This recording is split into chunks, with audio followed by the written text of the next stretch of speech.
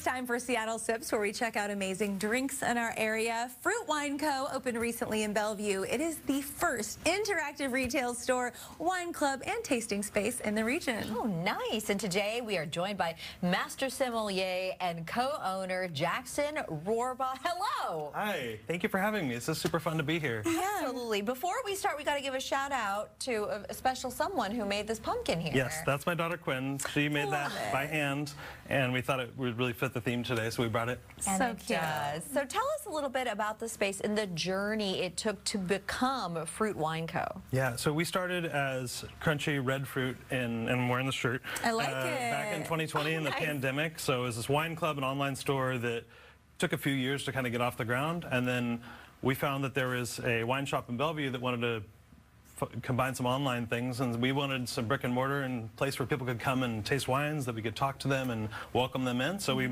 just merged, and now we're one company. Oh my gosh. Now we have a shop. I love your shirt. It reminds me, I was like a pop punk kid kind of growing up, and this reminds me of like a band shirt. I really like it. Very cool. It's awesome. It was designed by a band shirt designer. Oh, was it? There you go. Perfect. Yep. What kind of wines can people find there? We have wines from all over the world. We really emphasize wines from the Pacific Northwest, from Oregon and Washington, winemakers that we're good friends with, which we're going to taste a few wines from them today.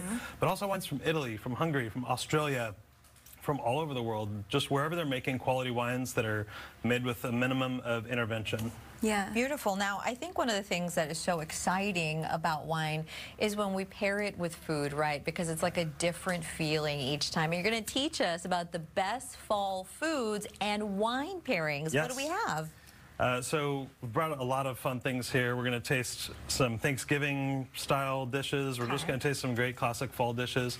We're starting here with vegetable pot pies, which could also, if you wanted them, be chicken pot pies or meat pot pies, with a little Cabernet Sauvignon from Washington State. So, Great. All right. All right. yeah. Beautiful. So hop on in here. Thank you. This is a really cool Cabernet Sauvignon from Wahluke Slope, which is in eastern Washington, and I love this Ansel Cabernet Sauvignon.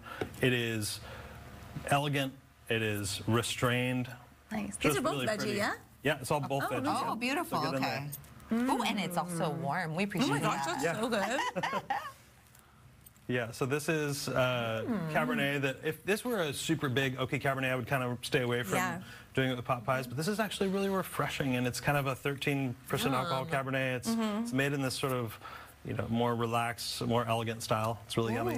So good. That's delicious. You know, we love our soups here on the show, on TV and also behind the scenes. We've both made our own soup this week. It just feels like a warm hug. So tell us kind of what wine goes well with the soup that you have here. Yeah, so to go with the soup, we brought a wine, Martin Woods. This is a Riesling from Willamette Valley. And an important thing about Riesling is that a lot of people think Riesling's just a dessert wine. It is not. I mean, there's a lot of amazing dry styles of Riesling. And in Willamette Valley, they're able to create this really beautiful, precise, floral but not sweet style of Riesling. And my friend Evan Martin, who's the winemaker at Martin Woods, is doing incredible work. And we featured his wines in our club before. And so this is a Willamette Valley Riesling with a little butternut squash soup. All right, beautiful. Now you're trying the wine here. Let me just jump into this little sopita. All right. Oh, that's so good. I feel like Riesling can be like overly sweet sometimes. Yes. So this is like the perfect amount. Ooh, it's not too sweet. You're right, which is so good. But the combo is nice. Yeah. Butternut squash has this sort of vegetal character, but also has kind of a sweet, fruity character. And so doing a dry Riesling like this really helps highlight that kind of sweeter nature of the soup. I really like this drink. Ooh, that's very nice. Yeah.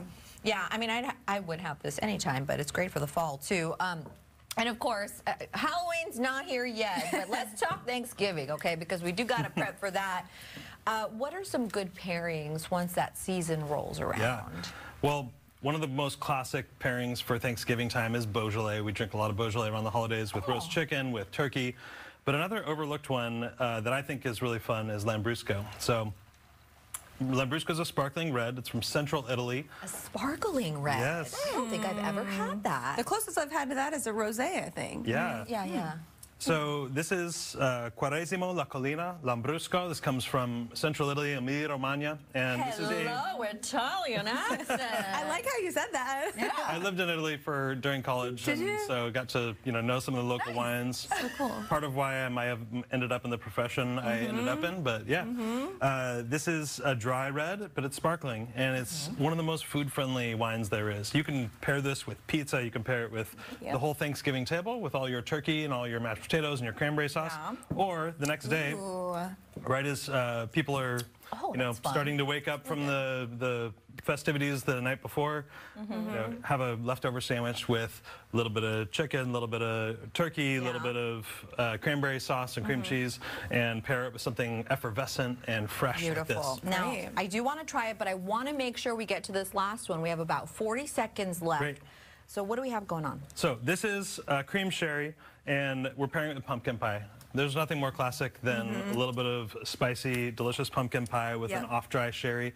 This is from Gutierrez Colosia. One of our favorite pairings is usually frozen Snicker bars with this, but today we're pairing it with pumpkin pie. So love it. Yeah. Let's try it. Let's do it. Cheers. Get in there. Here we go. Here we go, girl. Thank you. Yeah, welcome. I mean, I got to try a bite of this pie. Yeah. Really quickly, tell us, you've got different wine club memberships? Yes. So we have Crunchy Red Fruit, which is our wine club, and that is available for 3 and 6 bottles every 2 months. And it's a great way to experience wines from all over the world. It's like a mixtape of wines you may have never had before. I put in really fun stuff that is a sense of discovery. Nice. I could see how this works so well. Thank you so much for visiting with us. Yeah. We have more info on our website, fox13seattle.com/studio13live. Yeah, thanks again. Thank you.